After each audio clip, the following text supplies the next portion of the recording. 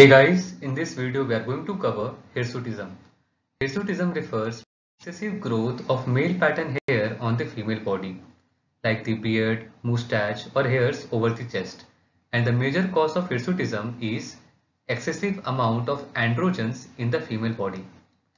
Apart from this female sex hormones, androgens are generally seen in the female body, but it is present in very small amount.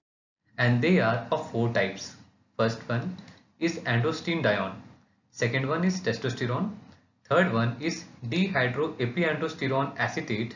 And fourth one is DHEA sulfate. Androstenedione, it is majorly produced from the ovary. Luteinizing hormone, it acts upon the theca cells of the ovary, and this leads to the production of androstenedione. And most of this androstenedione is converted to another form of the androgen, and that form is testosterone. And the other two type of androgen, that is DHEA and DHEA sulfate, they are produced from the adrenal cortex. And these androgens, they are not present in the free form. Majorly these androgens, they are bound to a protein, and that protein is steroid binding protein.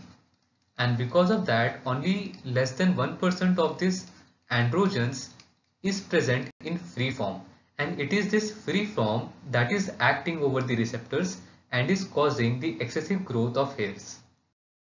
Now coming to the workup of the patients. So the first thing would be to see the level of androgens in this patient.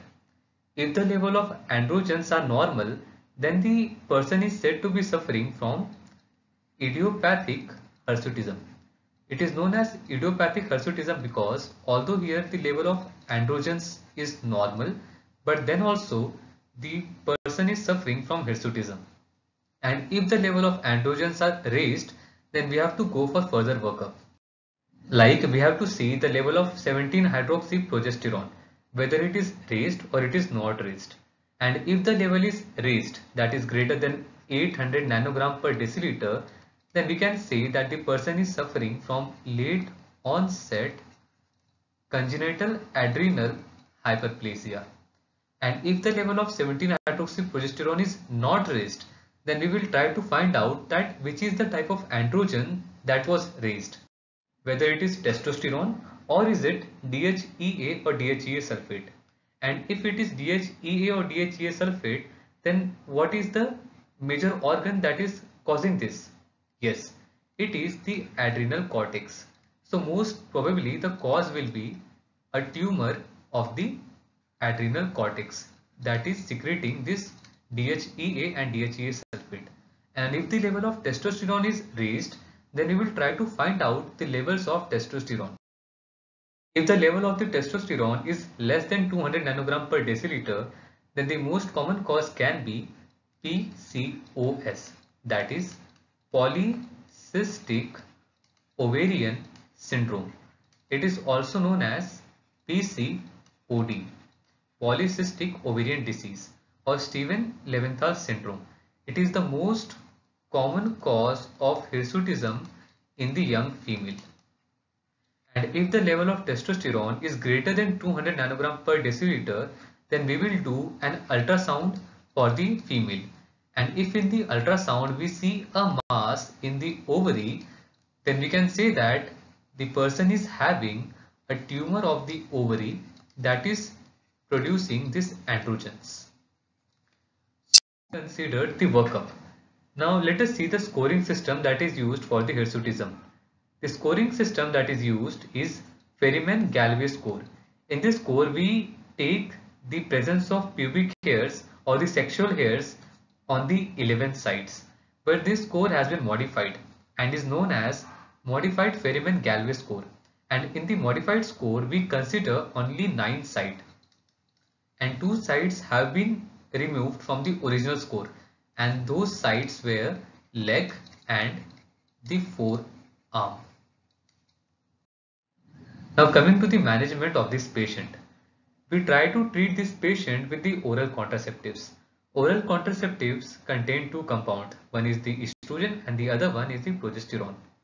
Estrogen, it acts on the steroid binding protein, and it increases the level of steroid binding protein. And as the level of steroid binding protein is increased, more and more androgen binds to this steroid binding protein. And because of this, there is reduction in the level of free androgens, and hence the effect of this androgens is decreased. Now talking about this progesterone, it has negative feedback on the luteinizing hormone, and as I told you that the luteinizing hormone acts on the ovary and it produces this testosterone, isn't it? And that is why it reduces the symptoms of the hirsutism by decreasing the androgens. But after using the OCP for 6 months, if still there is no response, then we try to use the anti-androgenic drugs. And the most effective one is the spironolactone.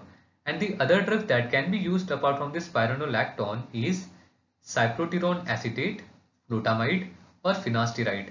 And still if there is no response, we try to use gonadotropin releasing hormone in the continuous dose, because in the continuous dose GnRH it suppresses LH and FSH, and it reduces the level of androgens in the body.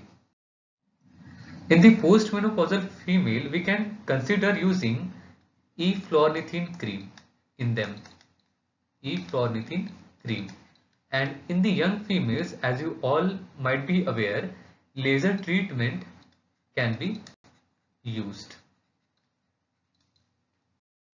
So with this, thank you for watching, and for more videos, do subscribe to this channel, and any suggestions or any queries are always welcomed.